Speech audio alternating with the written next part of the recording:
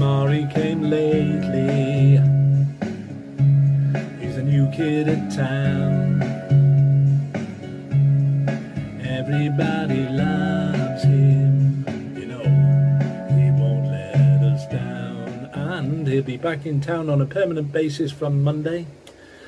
And somebody who's not here on a permanent basis today is my wife. She's not very well lying down in the other room, so we'll keep this one very brief. So Omari Hutchinson back with town, passed his medical apparently, and on Monday he will be unveiled, along perhaps with Ben Johnson from West Ham, who we've got on a free. I think that's a wonderful deal.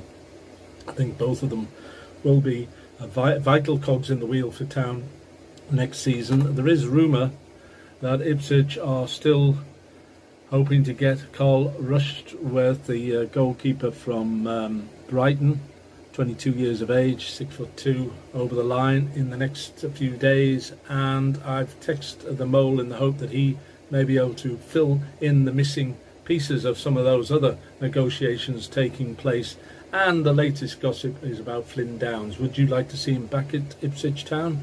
Well, it's possible he could return, but I think Southampton are probably favourites to get him. He's just been there, and he would probably think to himself, of the two, Southampton or Ipswich, who would stay up? That might persuade him to go to the Saints. I don't know. I'd like your views on the subject, and do we really want him? He's 25 years of age now, but he is still a very good player. All right, we'll leave it here for now. I'll leave it here for now and go and take care of my wife. All right, take care. Thanks for tuning in, and up and down.